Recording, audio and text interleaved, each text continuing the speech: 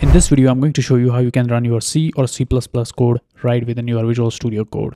All you have to do is click this run button and you will get the output right within your code editor. So without wasting any more time, let's get right into it. So the first step is go to your web browser and search for MintGW. Here, if you click on the first link, you'll be taken to this website, project/MintGW. But that's not what we are looking for. So scroll down till you see this second link, click on it. And now you should see something like MintGW-W64. This is the correct link.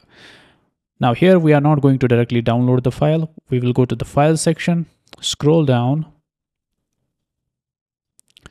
and we are going to choose this one. Click on it and you'll be taken to this page where it says the download will begin shortly. So we have to wait for 5 seconds. After that, the download will begin.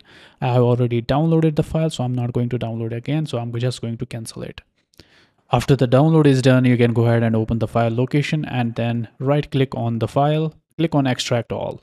Now here we will choose the location where we want to extract. So I'm going to choose C drive.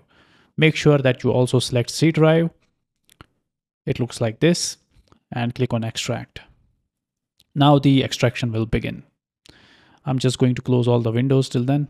After the file is done extracting, you will be taken straight to the folder where you extracted it and you can see a MintGW64 folder was created. So open it up, go to the bin folder and now click on this bar right here. Press Ctrl+C to copy the link.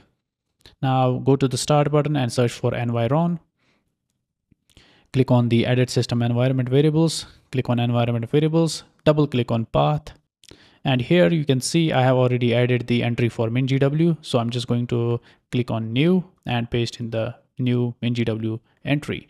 But I'm just going to delete one of the entries because I don't want the duplicate entries and click on OK, OK, and close this one as well. Then I'm going to go to my Visual Studio Code, go to the extensions tab, search for Code Runner.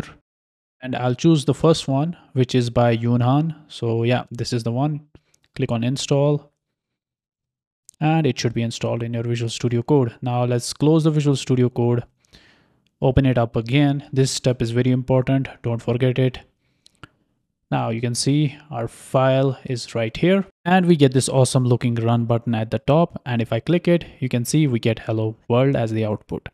And if I try to change the message to something like subscribe to my channel, run the code, you can see now C++ is telling you in the output, subscribe to my channel. So you can't ignore that message. Go ahead and subscribe to my channel.